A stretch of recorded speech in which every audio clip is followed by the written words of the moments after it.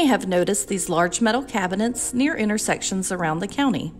These are traffic control cabinets. Each one is equipped with a signal controller and other vital intersection equipment that manages traffic flow. The Florida Department of Transportation has been considering placing traffic cabinets onto risers in an effort to protect them from flooding. However, it was unknown whether the cabinets would withstand hurricane-force winds when lifted off the ground onto the riser. Last month, FDOT constructed a cabinet riser at their fabrication shop in Lake City.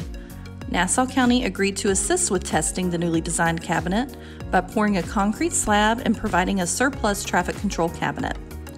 Representatives from FDOT and their consultant, DRMP, visited Nassau County on January 11th. Our traffic signal specialists, Chris Dixon and Matt Hayes, were there to assist.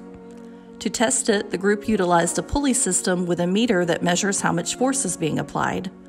That force is then translated into wind speed. First, the group tested the cabinet in its original location on the ground and determined it was able to withstand winds of up to 150 miles per hour.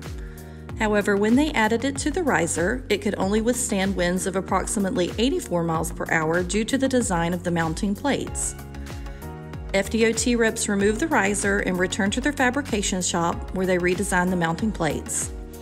The group returned to Nassau County this week and a new test was performed. Not only did the new system meet the 130 mile per hour requirement by FDOT, the group continued to apply pressure until they reached a speed of 155 miles per hour.